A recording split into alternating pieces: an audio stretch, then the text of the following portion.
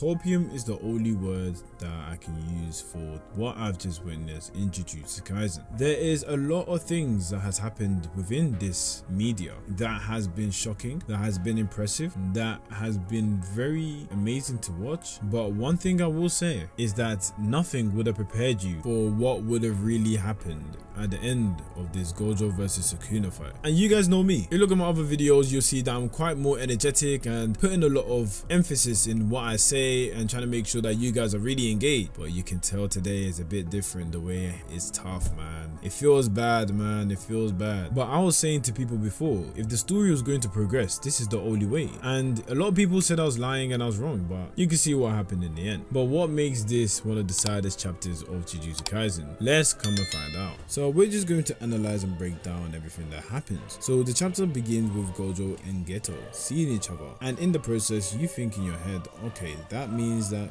Gojo for some reason is having a little bit of a flashback. Little do you know, when they are talking, they are speaking in the past tense as if he's already fought Sukuna and the match has already ended. But then if that was the case, why is he looking like his younger self with Geto, and why is he speaking in past tense about Sukuna? Then you come to realize that Geto is dead, and it seems Gojo is also speaking with him, so you can only assume one thing. But that didn't matter, because Gojo was saying, as a Jujutsu sorcerer, you end up dying alone. And Geto actually responds saying, who cares if what you're saying to your students was right or wrong in this case? I think we could all agree, Gojo has been wrong quite a lot of times when we've been watching Jujutsu Kaisen. And yeah, man, it's definitely not easy to grasp.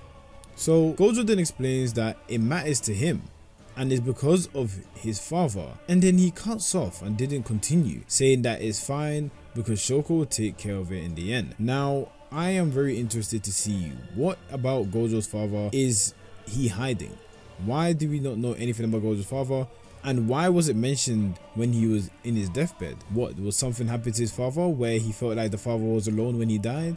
Or was it the latter? I believe something along the lines of Gojo maybe being saved by his father as he was a kid, because obviously at the age of 5 is when your technique gets manifested, so maybe his father came in the way and actually saved them in the process. We've never heard anything about his parents or his family, so I'm surprised that this is even the route they took. Afterwards, Geto was shocked and thought to Gojo, how was the King of Curses? How was the fight?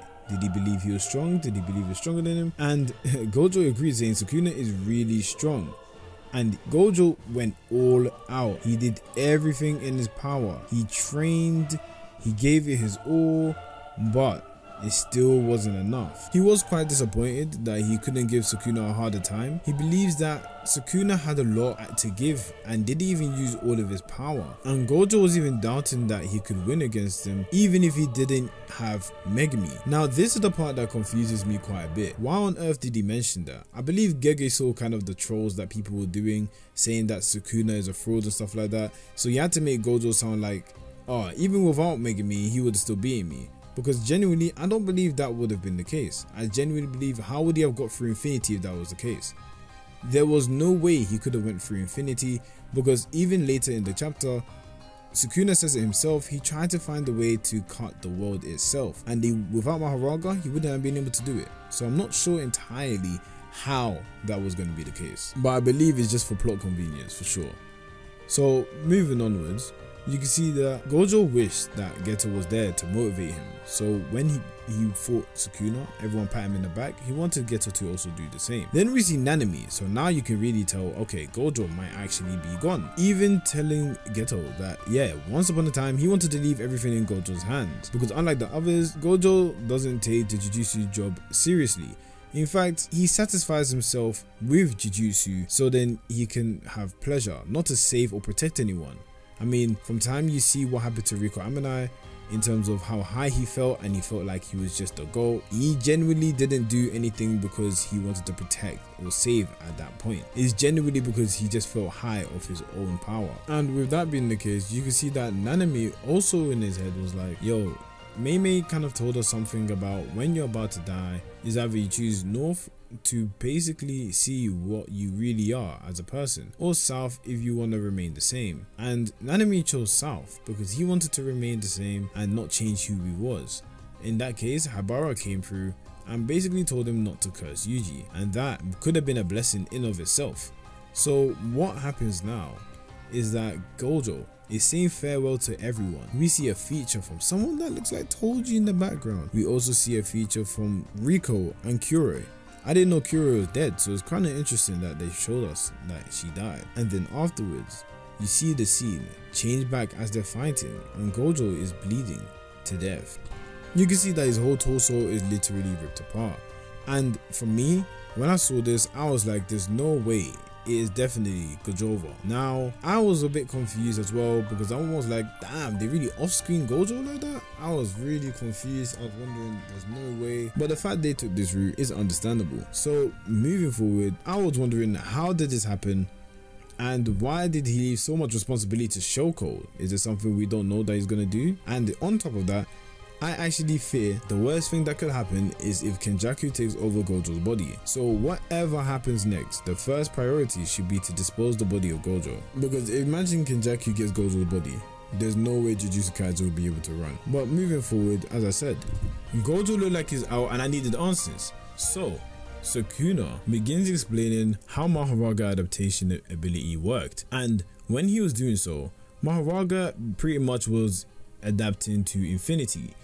In the process of doing so, it's gradual and it progressively begins to adapt more and more. As you get hit more with the ability or you try and get through the ability, it pretty much quickens the process of how fast it can adapt. So when Mahoraga slashed off his arm, it was changing its curse energy to be able to adapt to Gojo's infinity. But Sukuna was not able to actually change his curse energy to adapt to Gojo's infinity. So he was looking for the next best thing, the next blueprint that would allow him to get through this infinity with no problem, with ease.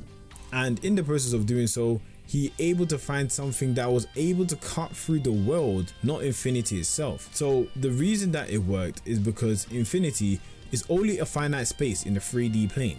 And when you really deep it, Sukuna pretty much hit him with like a Yami dimension slash to the point where it was able to go through the infinity within that confined space. So anything that was within that world, if anything within that world could be cut, Sukuna would be able to cut that world, including cutting infinity because it's of the world. So yeah, that's pretty much why Sukuna was able to adapt and target Gojo, cutting him off completely. So if you had infinity or not, the world pretty much could be cut by anything that Sukuna throws at it. This chapter was then acknowledged by Sukuna saying, you know what Gojo, good job, and he will never forget about him. That was Gojo's death. And if we're being honest, Hajime Kashimo rushes into the fight and I'm excited for that one. But before we carry on with that, Sukuna acknowledging his opponents after the fight is something that he does a lot if they're a bit of a challenge. Jogo was the first one he did with saying stand proud, but in this moment you can see Sukuna tried to do it with Gojo and he said he would never ever forget him. That is something that I believe might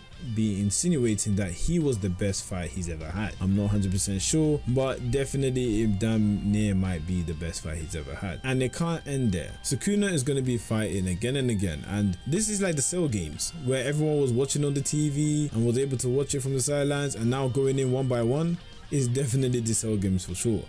And there's obviously going to be Cell juniors or someone stopping the others from interrupting, like the Cell games as well. And Kenjaku's in the back planning. There's just so much that is happening, and really and truly this hurt me, but I get it and I understand it. Gojo, you are a GOAT, never forget that.